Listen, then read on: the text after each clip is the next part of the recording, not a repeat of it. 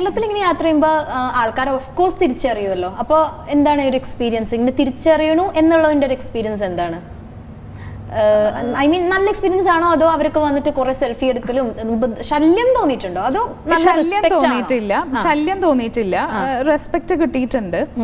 പിന്നെ നമ്മൾക്ക് ഇഷ്ടപ്പെടുന്നില്ല എന്ന് തോന്നിക്കഴിഞ്ഞാൽ ചേട്ടാ എനിക്കിത് ഞാൻ കംഫർട്ടബിൾ അല്ല, ബെറ്റർ ഒന്ന് ചേട്ടൻ, അതങ്ങനെ വലിയ പ്രശ്നമൊന്നുമില്ല. അത് ആകെ പ്രശ്നം സെൽഫി വരുന്നതും വിശേഷം ചോദിക്കുന്നതും ഒക്കെ ഓക്കെയാണ്. ഒന്ന് നമ്മൾ ചൂസ് ചെയ്തിട്ടുള്ള ഒരു ഇൻഡസ്ട്രി ഇതാണ്, ഫിലിംസ് ചെയ്യാണ്. അപ്പം ഫിലിംസിൻ്റെ കൂടെ നല്ല ക്യാരക്ടേഴ്സ് ചെയ്യുന്നതിൻ്റെ ഒപ്പം നമുക്ക് കിട്ടുന്ന കാര്യമാണ് ആളുകളുടെ സ്നേഹം. അല്ലെങ്കിൽ അപ്പം നമ്മളുടെ അമ്മ നമ്മൾ പുറത്തു പോകുമ്പോൾ എങ്ങോട്ട് പോകുന്നു എന്ന് ചോദിക്കുന്ന പോലെ ആ സ്നേഹത്തിലാണ് ആളുകൾ അങ്ങനെ ചോദിക്കുന്നത് എന്നാണ് ഞാൻ മനസ്സിലാക്കണം. എന്താ വെച്ചാൽ അത്രത്തോളം നമ്മളോട് ഒരു കടുപ്പം തോന്നുന്നുണ്ട്.